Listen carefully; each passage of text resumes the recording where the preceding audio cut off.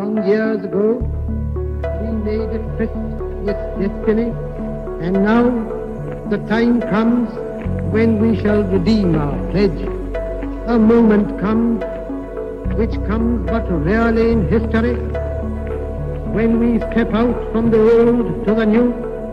It is fitting that at this solemn moment we take the pledge of dedication to the service of India and her people, and to the still larger cause of humanity. Hello everyone, and welcome to India Colonized, a podcast dedicated to South Asia's modern and contemporary history. I am your co-host Ritika Chauhan, and you are listening to Guftagu, a special series where we discuss and engage with varied authors and scholars of South Asian history. In this episode of Guftagu, we have with us Dr Arvind Sharma, author of the book The Ruler's Gaze, a study of British rule over India from a Saidian perspective. Dr Arvind Sharma is a long-standing professor of comparative religion at McGill University in Montreal, Canada, and the author and editor of numerous books on world religions. He has also formerly served in the Indian Administrative Services. In this book, Arvind Sharma examines Edward Said's fundamental concept of Orientalism in order to throw fresh light on Indian colonial history through a Saidian lens. The Ruler's Gaze is an in-depth exploration of how misinformation and misinterpretation influenced how the Greeks and Europeans viewed the narrative of India. To justify their own anomalous presence, the British drew a portrait of India purely based on deep-rooted caste configurations and well-entrenched social practices like sati, child marriage, dowry, and untouchability. This helped them score brownie points for enforcing their governance on the natives. Dr. Sharma extends this into a nuanced understanding of the outside-insider dichotomy of understanding the natives in order to present how this perspective would help to know us as natives better. He picks up the core idea of how the outsiders saw and understood the natives as they deemed fit and far from the objective. And as a result, in George Orwell's words, they denied and obliterated people's understanding of their own history. It is indeed intriguing that Indian civilization, its languages, epics, and culture have been a subject of intense inquiry through most of recorded history, but the related influences with which it might have been excavated is still a matter of critical study. This interview explores and examines such provided stances in the book, along with other broader perspectives on how we view Indian history today. Here's the conversation with Dr. Arvind Sharma. Welcome, Dr. Arvind, to our podcast, India Colonized, and the series Guftagu. Before we can start the conversation, a couple of biographical questions that we have usually to our authors is if you could tell our audience about your intellectual journey, how you started, and what brought you into religious studies, and how has your journey been, the people who've inspired you, the books that have inspired you? Well, I started out in India. I had my early education in Delhi. I did my BA from the University of Allahabad. And then I became a civil servant in India. I joined the Indian Administrative Service and served in Gujarat for 6 years. And then I resumed my academic career by joining a doctoral program at Syracuse University in economics. While doing economics, I became interested in the role of non-economic factors in economic development. And while investigating those factors, I became interested in the role of religion in economic development. And then my interest, the center of my intellectual interest, shifted to religion itself. And I did a master's in theological studies at the Harvard Divinity School, and then got a PhD in from Sanskrit and Indian studies. My area of specialization was Hinduism. And my doctoral work was on the Bhagavad Gita. And then I got my first job offer from Australia. So I taught for 10 years in Australia at the University of Queensland, then at the University of Sydney. And I think 1987, I joined McGill University in Montreal. And I have been here since, over 30 years. That's wonderful. Must be a lot of fond memories across the world. Yes. So what caused you, if I may ask, your shift from concentrating in economics? You're doing your master's in economics, and now your interest began to shift to religious studies. What particularly caused your interest to peak into religious studies? Well, India, because I was interested in India's prosperity. And I became convinced gradually that whether economic development occurs or not is the result of something which happens outside economics, strictly speaking. There's a saying in Germany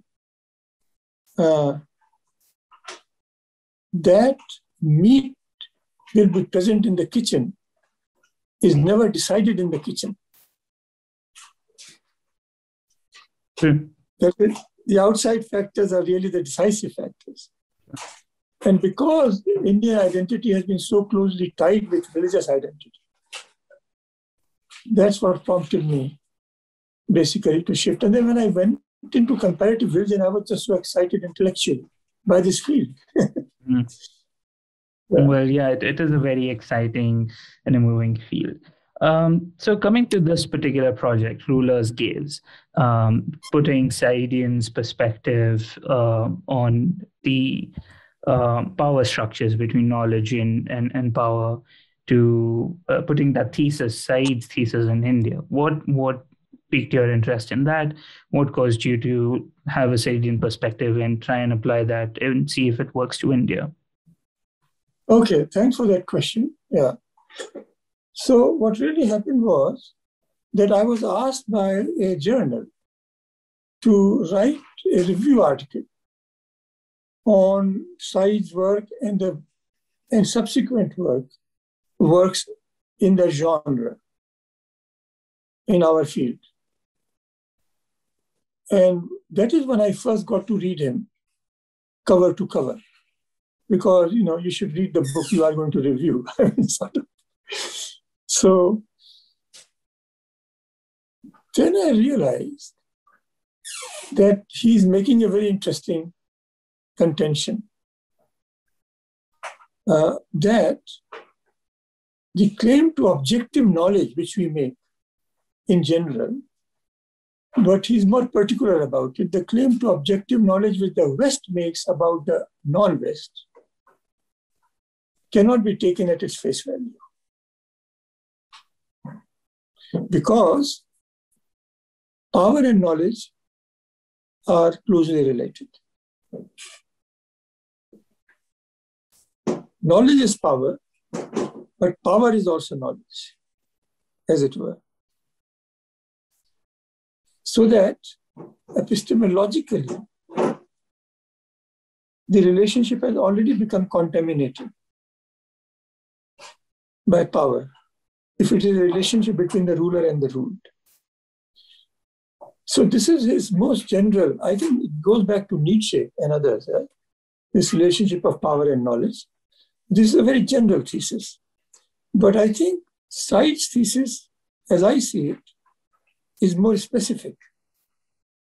He says that because of this relationship, the Orient which the West has constructed is of its own making.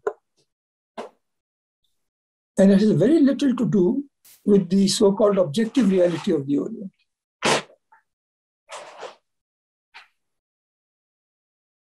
While reading about him, I came across the critique of more than one scholar that India might present an even stronger case for his thesis than the Orient. And this intrigued me, of course. But in my book, I do not explore the more specific thesis of Said. that the West has constructed its own India with which it interacts.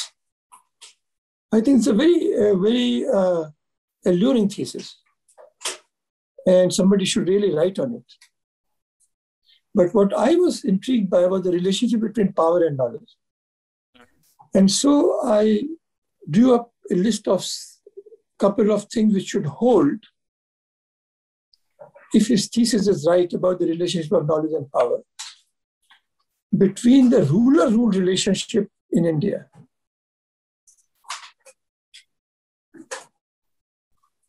For instance, if what is now being called Middle Eastern colonialism or imperialism, to distinguish from European imperialism in India, if the ruler-rule relationship held for the Muslim period also in India and for the British period also in India, then there should be some commonalities. There should also be differences because Islam and Christianity are different, or the West is different from the Middle East. So this is what I tried to explore in the book. So I drew up a list of, I think, 6 points, and each chapter is devoted to an examination of the kind of points. So you bring about around 6 hypotheses as to how, your 6 chapters cover 6 different hypotheses, testing the soundness of Said's thesis and how it could apply to India. So with maybe, if time allows, we will try to go through, we will briefly try touching upon all of them. So, could you briefly, for the sake of audience, simplify the argument of your book or the thematics of your book and tell what your book exactly is talking about or what your book is attempting to do? Well, it had 2 objectives: to determine the extent to which this thesis of power and knowledge holds in this case, in the case of British perception of India. Let us call it the British intellectual perception of India. And to what extent it does not. That's basically what I have attempted. Well, yeah. So for instance, if the thesis of the close relationship between knowledge and power is correct, then those phases of British rule over India, when they were not in full control of India, will have a different orientation in their writings about India at the time than when they had full control. That is from 1818 onwards, sort of.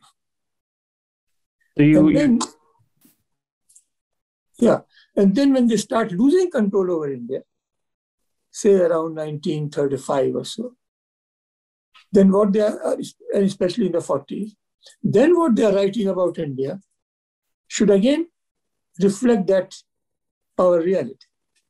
Yeah.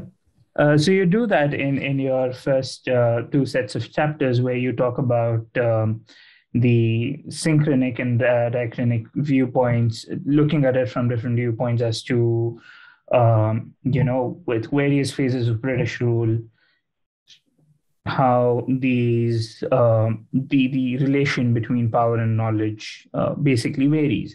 So, does the British perception of India change with the various stages of power? And if it does, how so?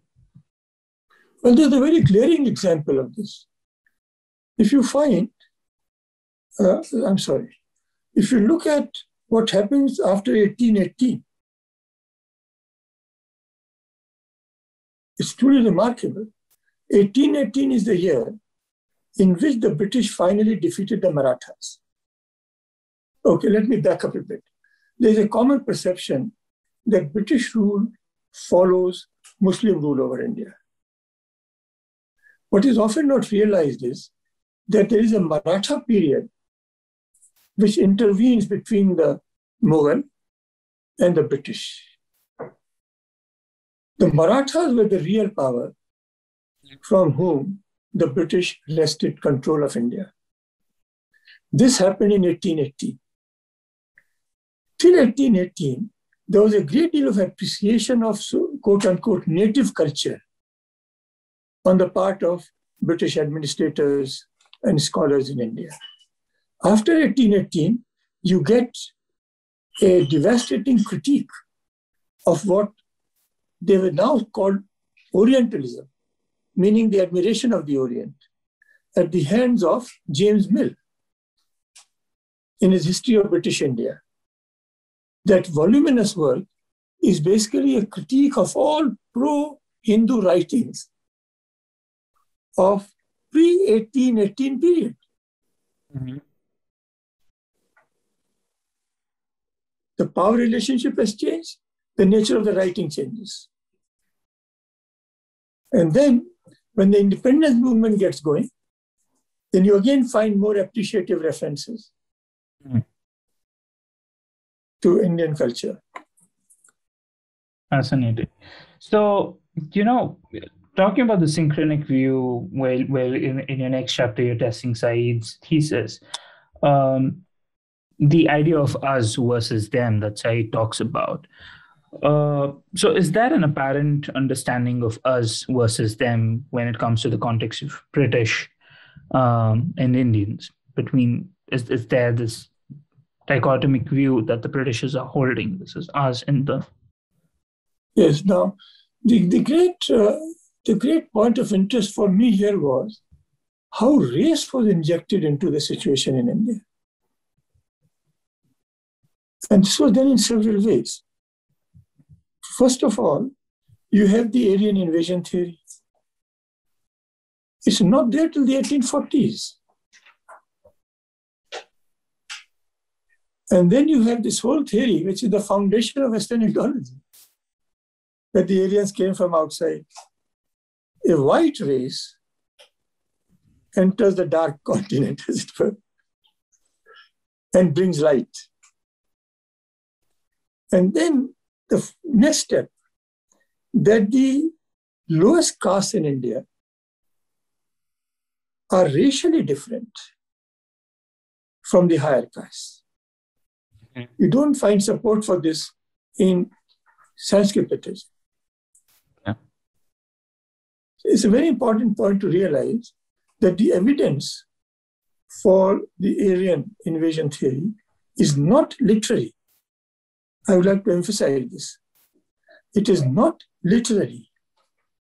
It does not come from the Vedas saying that we come from another place. Just as the Parsis in India might say that we come from Iran. Yeah? Or the Europeans might say that we come from Europe. It is a linguistic theory that because these languages are related, the European and the Indian, the original speakers of these languages, what is called Proto-Indo-European, must have lived together. And so they try to determine where they live together. And because they determine this to be outside India, therefore you have to have the Aryan invasion to explain the presence of these people in India. So you have first this theory, basically based on race. Then you have the racialization of the caste system. I think this is a primary example of how. So if you could elaborate a little on the racialization of the caste system, of how, especially what is one of the most intriguing aspects of colonial rule in India, as to how the dynamics of caste was changed, was at least being shaped by these colonizers, by the relationship the colonizers had to Indian society. Yeah, at least in three major ways this happened. I mean, this happened in three major ways. Now, the first was that caste has been an element in Indian identity. Okay. That is not being doubted. Just as you cannot doubt that the European population of America, all Americans, have a certain point of origin outside America, Europe or Africa, Yeah. And let's take Europe. Yeah. So all the people who have all Americans, all white Americans, belong to some Christian denomination. Right? Yeah. This is universal. This is not just general. This is universal. Does it make that identity a crucial factor in American self-identity?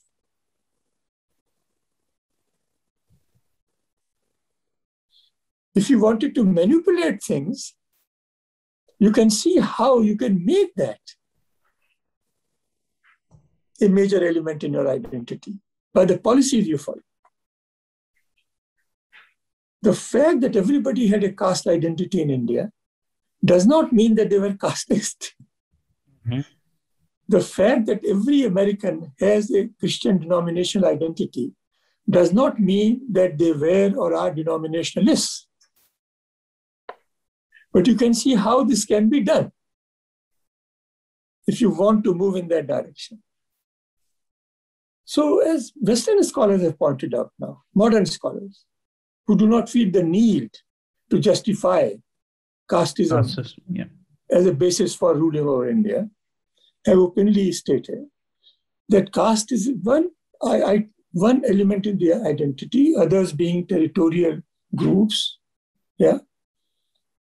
the sects to which you belong, the agricultural and industrial organizations, little kingdoms, royal retinues. There's so many other linear segments. There are at least 10 other lines along which an average Indian in pre-British period would identify one's social identity being spread over. One effect of the British maneuver was to give primacy to caste. And actually, not only to just make it the main identity, but the sole identity. Yeah. So this was one way in which the caste was used. Felt the influence of power. Knowledge felt the influence of power. The second was that they introduced race into the origin of the caste system. Because their theory, as it evolved, was that just as the Europeans came to South Africa and established apartheid to protect themselves from the native people, socially and professionally, this is what the Aryans did when they came to India.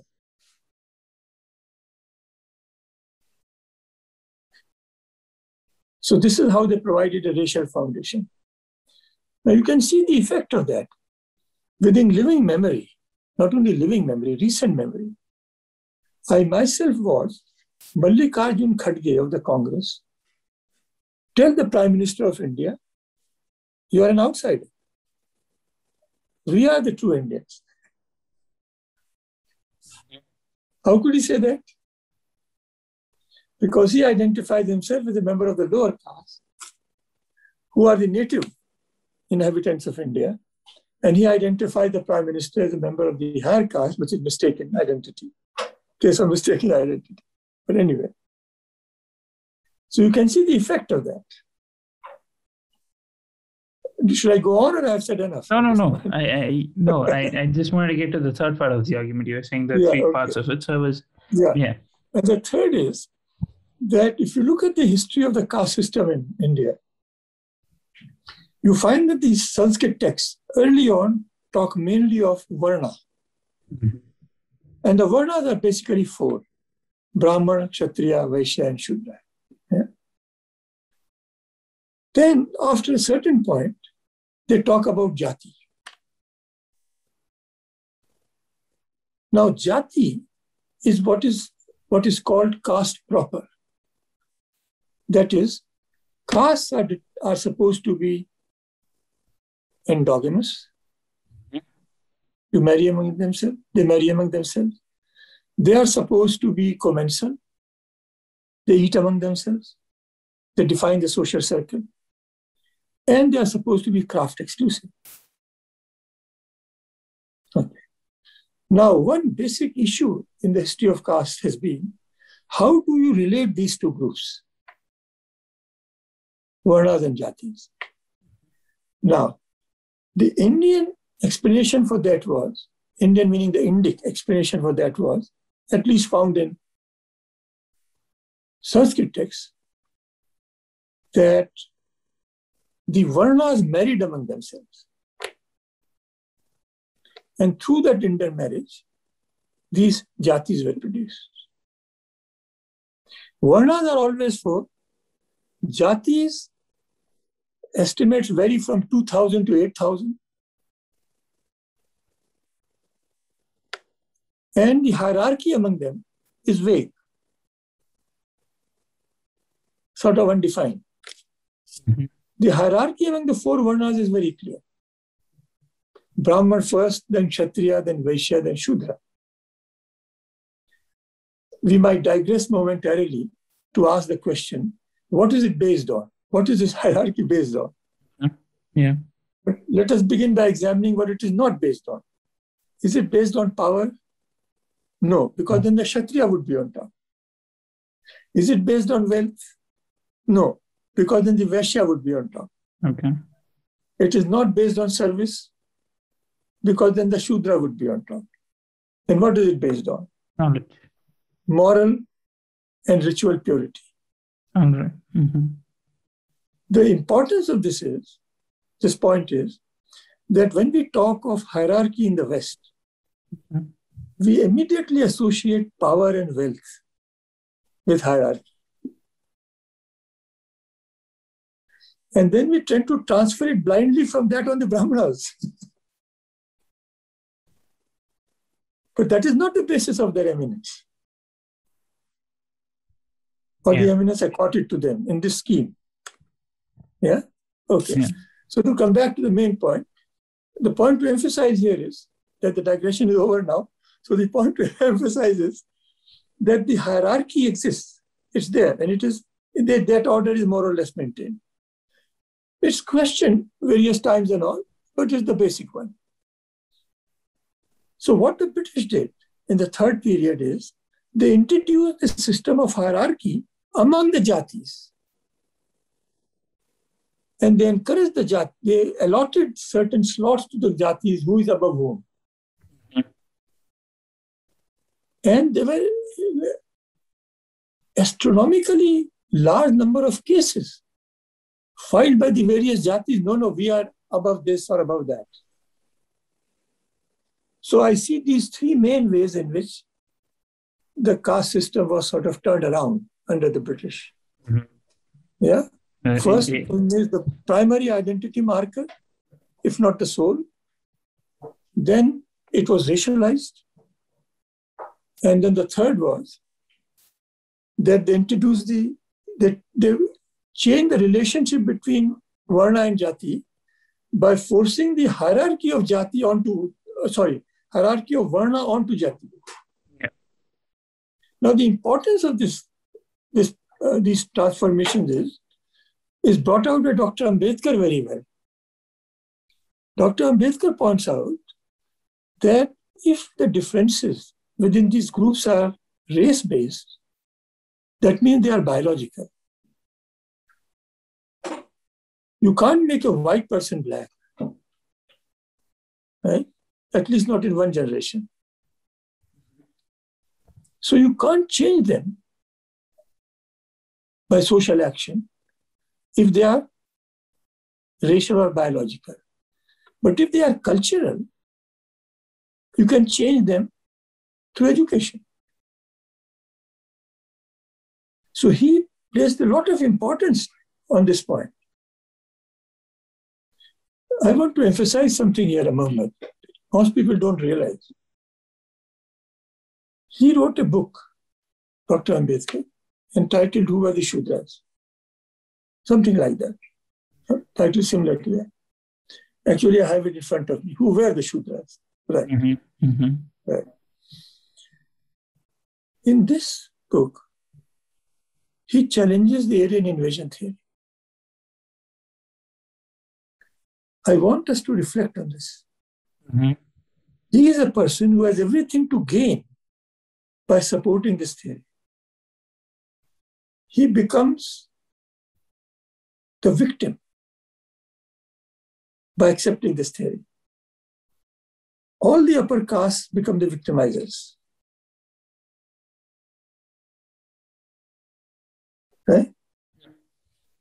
He dedicates this book to Jyotiba Phule, whom he regards as his guru. Jyotiba Phule accepted the Aryan invasion theory and castigated the upper caste on that basis. Even then, Ambedkar rejects this theory in a book which he dedicates to him. So this is the importance of the racialization of the theory. And that is why he always emphasized, Dr. Ambedkar, that the difference between the untouchables, the former untouchables, the Shudras and the rest of the community, the Varnas, the Savarnas and the Avarnas, can be totally eliminated through what we now call, somewhat crudely, social engineering. Yeah. And this is a very important point to keep in mind, coming as it does from, person like Dr. Arvind. Yeah. So even one of the hypotheses that you test in your book was the attempts of the British rule to justify themselves being in India, their rule in India. So if you could, elaborate over what were the methods that they, what were the methods that they were employing in order to justify their rule in India? How were they justifying this as a mission in India? And how did that, did it phase over their rule in India, over the phases of their rule in India, or did it not? Yeah. Okay, we get it's a kind of mixed motives here. One element is Christianity. The other element is capitalism. And the third element is civilization. What do I mean by that? I'll take up capitalism first, because that was the first. That is to profit from the country. I mean, why was the East India Company established on the last day of 1600, right? Profit. To trade with India. Profit. The whole goal of the presence of the East India Company in India was to maximize its profits. We lose sight of this often. And the implications of this. I'll share with you just two implications, to highlight the importance of this. Okay. First, sati. What do you think was the average age of the sati when she committed it? Any guess? I don't, 20 years? Yeah, very good. Yeah, young person, right? Maybe 20s, 25, 20, 30, between 20s and 30s, Right, yeah. The average age was about 40. Why would a woman want to commit sati at the age of 40? She has sons. She has already outlived the husband by several years. Now, this is what I'm going to share with you now. Is something I've not been able to investigate beyond a certain point. But I've investigated it enough to make the suggestion that many of these satis committed sati at the time they did because the East India Company, when it moved into an area and took over revenue collection, chopped off all eleemosynary allocations, meaning allocations made for the welfare of poor people, widows, pious apes, and so on. Why? They have to maximize the profit. These widows were protesting this in the form of committing sati. This self-immolation was a form of cultural protest, which was incomprehensible to the British, who only saw it as an evil custom.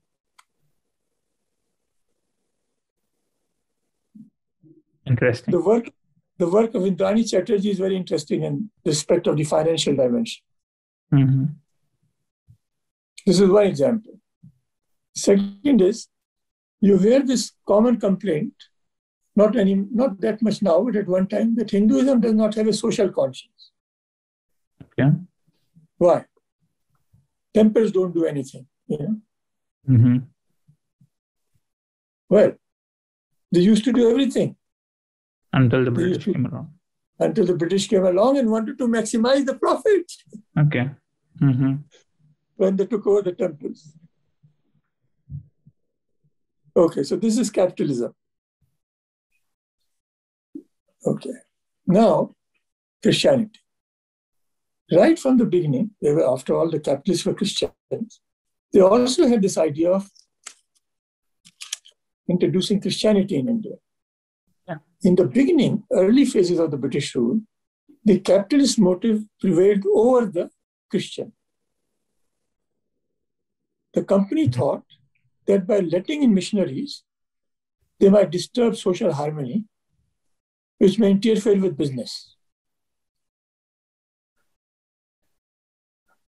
So till 1813, they would not allow missionaries in India in their areas.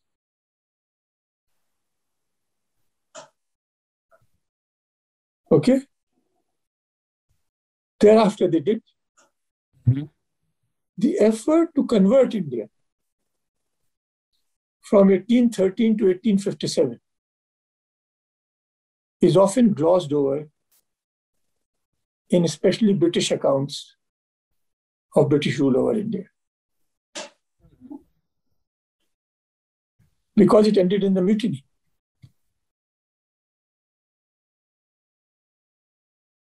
Or it was at least a contributing factor. But it was a major motive. Has been a major motive throughout. When they felt secure enough to be able to proselytize, they did. When they felt that this proselytization may jeopardize their very presence in India, then they toned it down.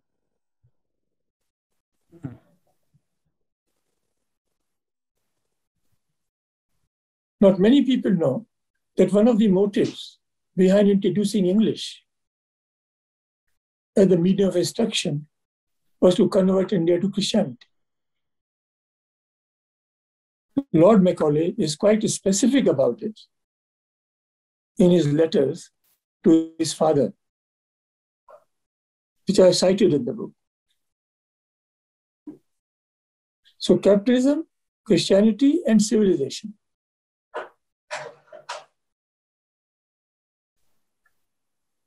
Western civilization forged ahead over the rest of the world from 16th century onwards.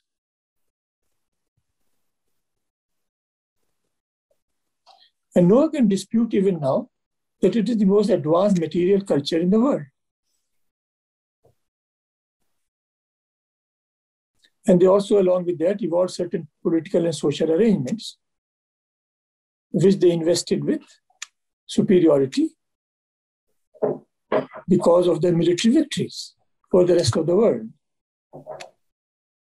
And they wanted to introduce these institutions into the area they conquered, which they poetically called the white man's burden. So they wanted to civilize India. So they wanted to exploit India, they wanted to Christianize India, and they wanted to civilize India. So, in the last part of your book, you compare the relationship of British and Indian, and give it a comparison first against the Greeks, who did not have this the role of being rulers in India, comparing how the Greeks perceived India versus how the British perceived India. So tell us a bit about that, the kind of differences that you were able to see, what was something that was starkly visible in these differences. The most striking feature for me was that for the Greeks, the most remarkable feature of Indian society was its egalitarianism. Mm-hmm. And for the West, it's inegalitarianism.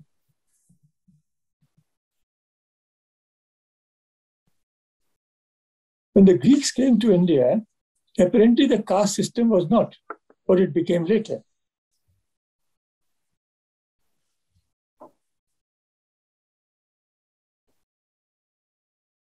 And because India did not have slavery of the type they had in Greece, mm-hmm. they were amazed.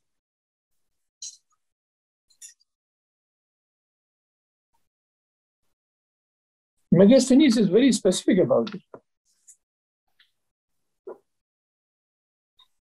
It's such a striking contrast. In that world, the West, that is the Greece, is the inegalitarian party. And India is the egalitarian party. In the modern context, India is the inegalitarian party. The West is the egalitarian party. It's truly astonishing. Yes. So you again, in the second part and the final part of the book, you talk about to test if knowledge is in fact driven by power. You test this in comparison to the rule of Muslims versus the rule of Britishers in India. And you do this on multiple bases. That is how they viewed language and religion and culture and social structures and institutions. Was there a similarity in the way they viewed these things, or were there differences? Well, there was a great similarity that both sides basically had a civilizing role in their self-perception towards the Indian. I think in the case of Islam, it has to do with the Jahiliya model, that the pre-Islamic period of Arabian history, is the period of darkness, and Islam is the light. And so they viewed the pre-Islamic India, religions of India, in the same light. And in the modern West, that takes us, in relation to the modern West, there's a slight difference. There is that religious element of heathen and Christian, and Christianity being the light. But there is also the element of civilization. Yeah.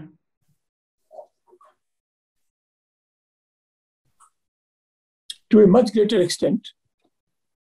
Well, let me elaborate this second point further.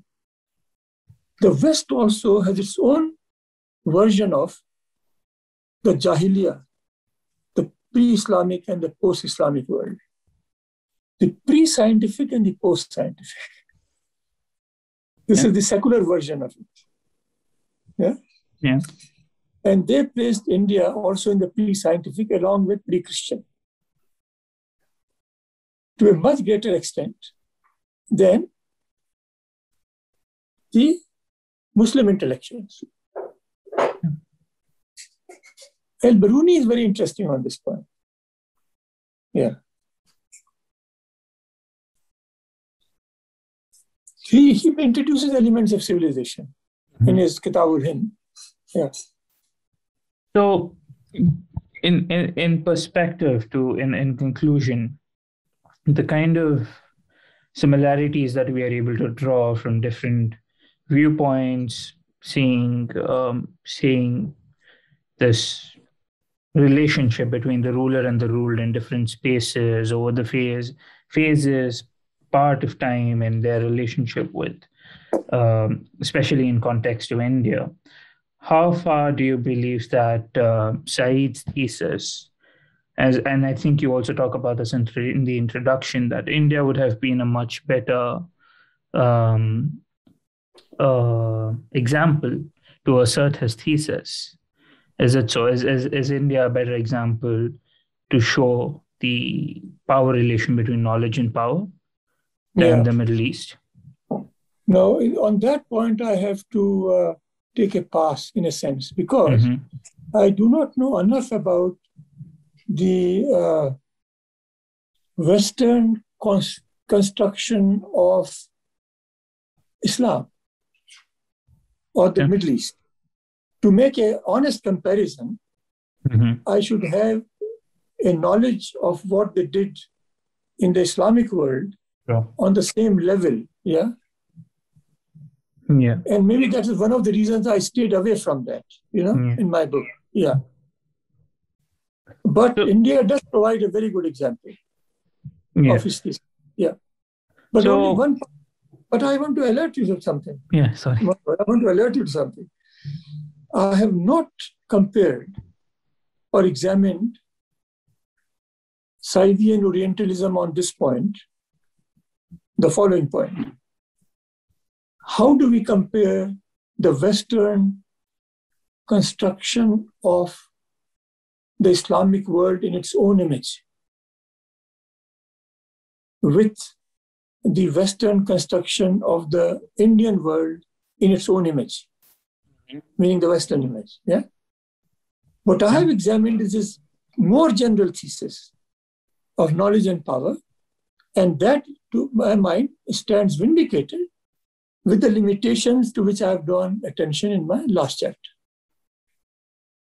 So, what, according to you, were the limitations in this comparison? Yeah, let me illustrate that graphically. Okay. I was quite surprised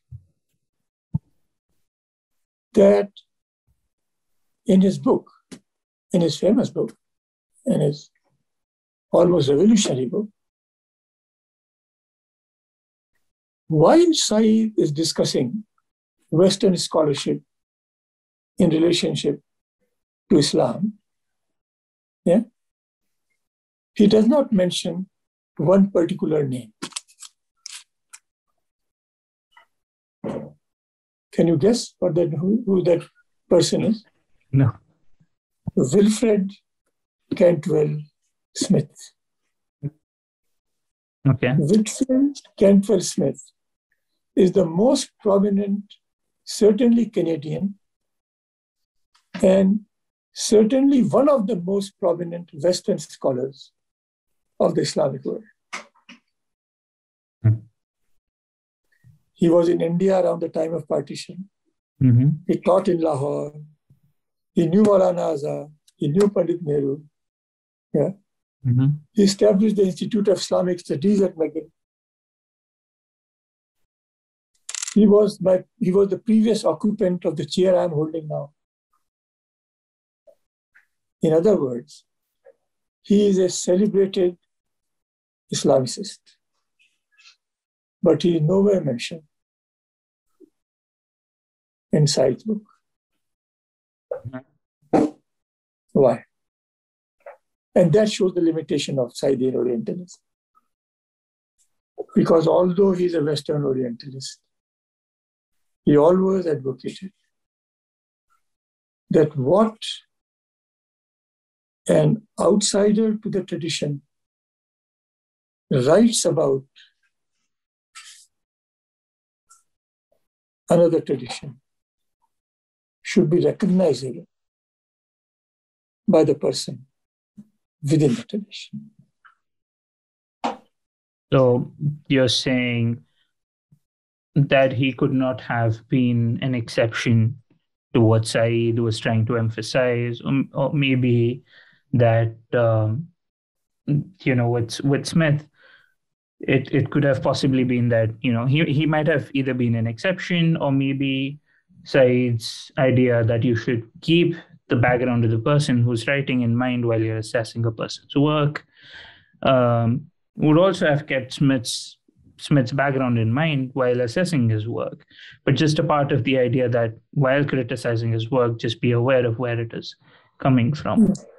So we can have two perspectives on this. From the point of view of Said, you can say he is the exception which proves the rule. Okay. Western and Orientalists of Islam should have been like Smith, but they were not. And he's perhaps the sole exception, right? So he is the exception which proves the rule, which he's trying to establish. And my perspective now, that you asked me about the limitations, is that this also constitutes the limitation of. Yeah, fair enough, yes. That it is possible for scholars to engage in genuine intercultural dialogue. Yes, that's a fair enough point. So this was an absolutely wonderful conversation. Before we can conclude the conversation, a couple of questions. The relevance of this work, the relevance of looking at the relationship of the ruler and the ruled in India, Indian perspective, through Saidian's idea of Orientalism. What do you think is the relevance of your work in trying to understand the relationship between the British and Indians? Okay. So for me, its chief importance lies in the fact that because the intellectual life of Southeast Asia now, I'm sorry, not South Asia. South Asia, yeah. The intellectual life of South Asia is so dominated by the West that we have become inured, so to say, to the depiction of South Asian reality in terms of Western categories. Without realizing the distorting effect the medium might have for the message. That is to say, to develop an authentic perception, I as an Indian, in order to develop an authentic perception of my own tradition, must free my perception of my own tradition, especially when it is being made through English, from those elements in it, which, because of the linguistic exigency, creep in and conceptually distort my own perception of my own tradition.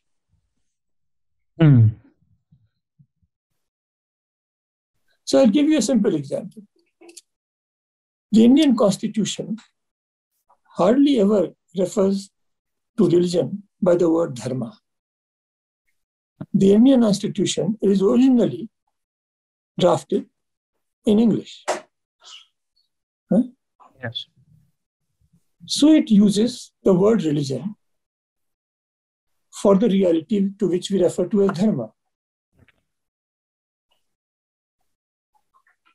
Now, can we use the word dharma? I beg your pardon. Can we use the word religion to translate dharma uncritically? No. Dharma nirapekshita, the word often used for secularism in India, in Hindi and Sanskrit would mean a person who is immoral.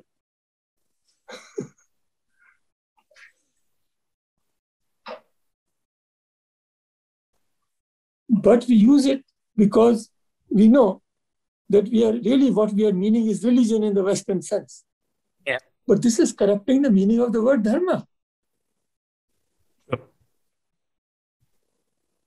This is a glaring example. I've written several pieces on that. Yeah.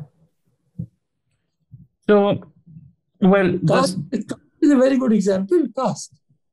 Definitely, yeah. Hindus don't, in modern diction, of course, we use the word caste, but it is not a Hindu word. Hinduism is not a Hindu word. Caste is not a Hindu word. Hindu itself is probably not a Hindu word. Yeah, exactly. But see how the situation changes when you use the word varna and jati. Often used interchangeably, yeah. So, coming to the end of this conversation, it was delightful, and I wish we could engage a little more. But I also hope that, given the opportunity, I would like to engage more on your other works as well, with the increasing purview of our podcast. It was really delightful and engaging to talk to you. So, for our audience who are curious, people who want to study religious studies or Indic studies, what would you suggest students who start? Because these, as far as I know, are not active academic modules or options, especially in, say, state universities in India. There may be Jain studies. I've seen departments of Jain studies, Gandhian studies. I've never really come across a department, especially at least in University of Mysore. I don't think there is a department of Indic studies, or maybe there has been one lately. But it is not something, religious studies, that is looked quite in depth in India. And I believe that there is growing interest among people to try and understand academically these spaces. So youngsters or people who are interested in getting into the field of religious studies, Indic studies, what would your suggestions be for them? Where do you want them to look? What do you think they can do to get started in the field? This is a very large question, Mohammed. In fact, in my own largely ineffective way, I've been holding a brief for introducing the study of comparative religion in India for the past several years. I've approached various governments with this request, and many have expressed sympathy for the cause, and more than sympathy, its relevance. So we are under this illusion in India that if you keep away from religion, the very study of religion, you'll be able to avoid all conflict based on religion. But this is not true. Nobody draws a blank when you mention a name, religion, to somebody. If I take the name of Hinduism to you, some image will form in your mind. If I use the word Christianity or Taoism, you won't draw a blank. You will have some ideas about it. And they will be uneducated ideas if you do not have the study of religion as an academic discipline, in your country. So I would urge these people to do whatever they can to promote the inclusion of the study of world religions in our curriculum in India. I can recommend a book for the study of world religions, which I can recommend without hesitation. And that is a book called The World's Religions by Houston Smith. And for those who are interested in Indic religions, I can recommend the names of certain scholars, like Sarvepalli Radhakrishnan. One might want to begin with his Hindu view of life. Works by T.M.P. Mahadevan, Outlines of Hinduism. Several works by G.C. Pandey, cultural historian from India, major figure in the field. They would be good starting points. Yeah. These are wonderful recommendations. I'm sure our audience would be interested, and I'll be sure to put them in the description as well. So this was a wonderful conversation, Doctor, and thank you so much for joining. And I hope I get to see you again in our engagements with your future works or in your luminous past works as well, if given the opportunity. But thank you so much for engaging with us and coming to India Colonize. It was a wonderful conversation. Yeah, you're welcome. And thanks for having me on your show. Thank you. Thank you, everyone, for tuning into this conversation. We really hope you enjoyed this, and if you did, please consider subscribing to our channel and podcast for more such amazing content. There is a series of such amazingly curated interactions with authors and scholars on the history of the subcontinent. Check out our website www.indiacolonized.com for more blogs and podcasts exploring the tales of India's contemporary history. Do follow us on our social media sites for more exciting updates. Until next time, stay safe and stay curious.